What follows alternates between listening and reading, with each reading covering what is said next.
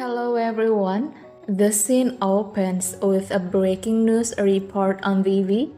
It was announced that the Mussung Arts and Culture Foundation had never bought any cultural assets from the French museum, except for a set of white and blue porcelain. This news sparked public outrage, as many believed SuJeong had spread fake news. The public was furious, accusing SuJeong of deceiving both the government and the public.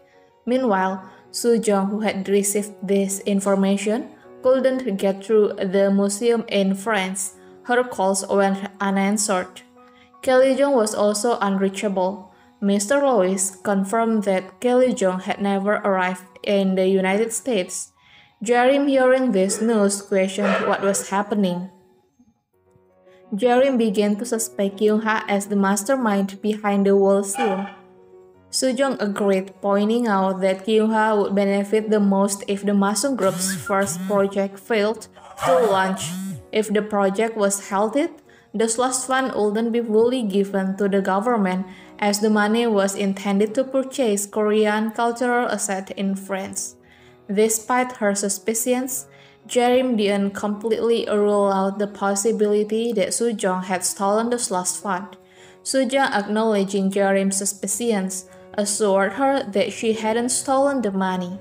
She then asked for Jeremy's help in finding Kelly Jong, who had suddenly disappeared. As the scene concluded, Jeremy predicted that the company executive would likely ask Kyung-ha to return to the company and demand SuJeong's dismissal. SuJeong, anticipating this, stated that she would publish Kyung-ha's ledger before that happened. The ledger contained records of Kyung-ha's slush fund transaction and Secretary Jung's involvement. Okay everyone, that's the scene this time. Thank you for watching my video.